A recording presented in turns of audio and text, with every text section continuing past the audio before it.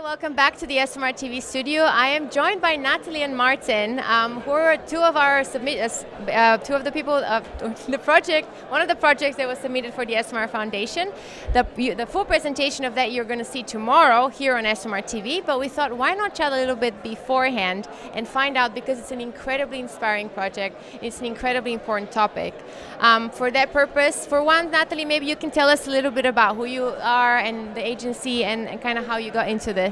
Sure. So Forcier started in 2011 in South Sudan, right before independence. And we specialize in working in difficult environments and challenging environments. So our goal is to try and bring really rigorous, high-quality research in places where people think that's generally not possible. So we started in South Sudan, and then we moved into Somalia. We started in Congo a few years ago. And now we're working throughout Africa and the Middle East with 12 different country offices. It's incredibly inspiring. It's so brave that you went to the areas where it needs the most insights and it's the hardest to reach. So thank you for doing that. Is there a specific reason that drove you to go in that direction, or you live there, or? Well, one of the things that we aim to address in our work is that we really feel that the development and humanitarian community can benefit from high quality research and making sure that policies and programs are evidence-based and data-driven.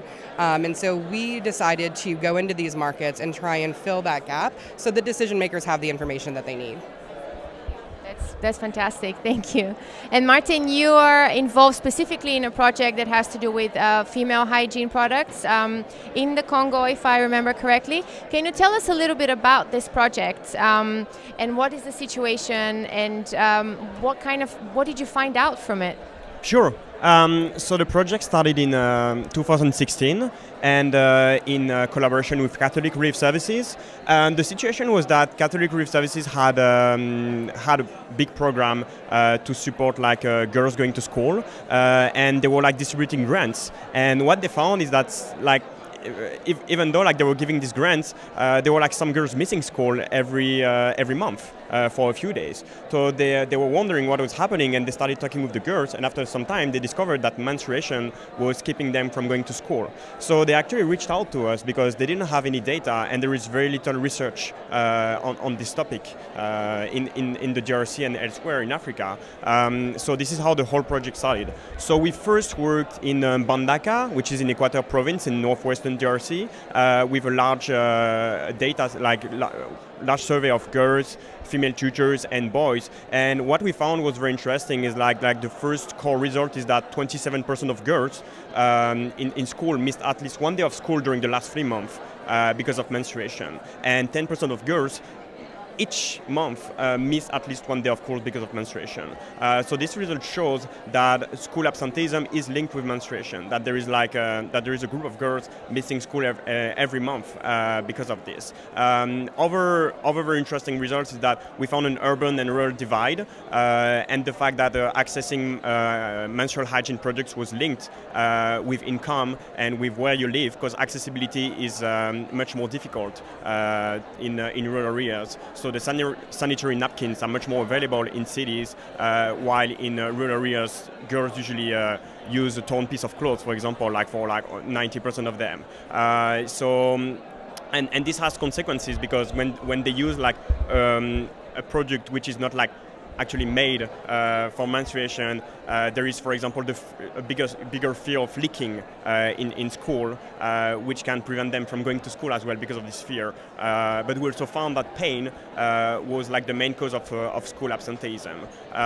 So then we shared these results with CRS, and they managed to fund with UNICEF a second project in 2017 in 3 areas, so around Kinshasa, semi-urban, in rural areas in southern DRC, in Okatanga, and in displaced camps in North Kivu in eastern DRC. And the goal was to compare these 3 areas and see if the knowledge and attitudes and practices of girls were similar, what were the differences, and what could be done in these different contexts. And so we found that, of course, there were a lot there were some similarities on the knowledge, that girls have very limited knowledge on menstruation. For example, the concept of menopause is very little known, even among the female tutors, but also some differences, while in the displaced camps, the situation is really concerning about girls going to school. We have huge numbers about 40% of girls missed at least one day of schools during the last 3 months because of menstruation. So this number is very high compared to other areas. And yeah, other very interesting results that we shared with CRS and UNICEF to continue the research. I can imagine you have probably experienced some obstacles while doing this research. Are you at liberty to share how the process went when you were trying to actually, for example, speak to these girls or find out actually the real situation? Yeah, of course. So when you measure school absenteeism linked with menstruation, we started designing the questionnaire, and we found that girls, during the pilot, we found girls that were just saying that they were sick, and they didn't want to share that it was menstruation, which was the reason of school absenteeism. So we designed the questionnaire in a way that you had the first questions were a way to, like, as an icebreaker, just to, like, put the girl at ease, and then we were asking the question several times in different ways, and this is how we managed to build this indicator. And so the question didn't arrive, right away, but after 50 questions, and after, like, really, like, reminding the girl about, you have to feel comfortable about this question, about what we are doing. But yeah, of course, the social taboo is very strong.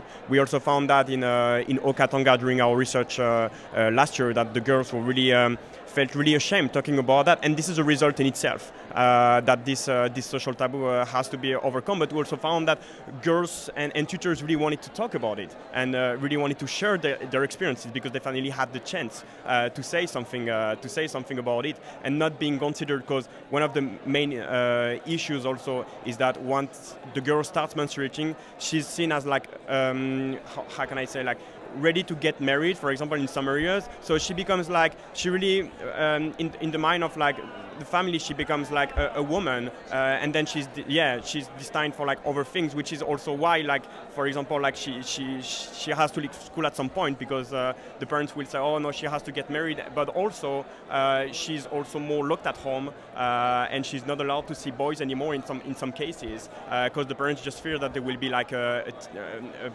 pregnancy.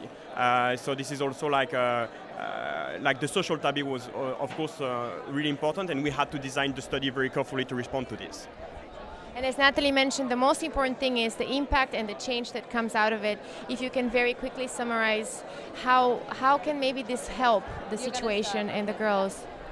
So we really at the starting phase, because we didn't have solid numbers in Africa and in DRC with large samples. So this is what we're offering now to CRS and UNICEF, like co-indicators, and they can actually start advocating for this and say, these are solid numbers. And we found that this is actually, like, something we have to work on. Now they're not working on, like, specific programs, but they more, like, want to include menstruation in other programs like education, like health, for example.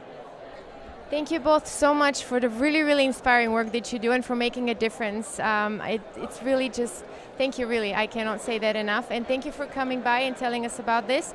And please watch the presentation tomorrow. It's incredibly, incredibly important. Thank you both. Thank you.